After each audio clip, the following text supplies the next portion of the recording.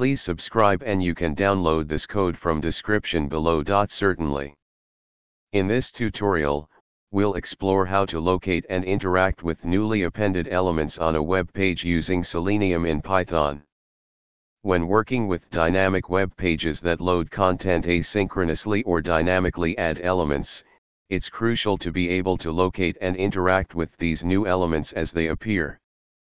Python and pip. Make sure you have Python installed on your system. You can download it from python.org. Pip, the package installer for Python, should also be installed. Selenium. Install the Selenium package using the following command. WebDriver.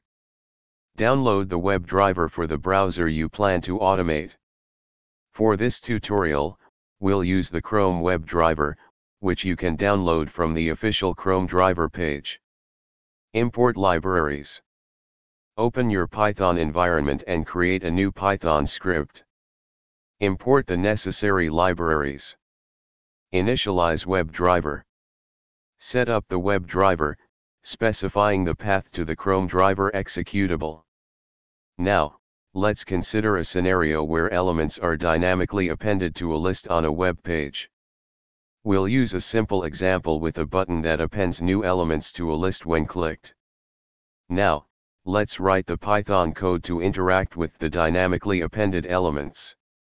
This code performs the following steps. Adjust the code according to your specific scenario and HTML structure. This example demonstrates a basic approach to locate dynamically appended elements using Selenium in Python. ChatGPT.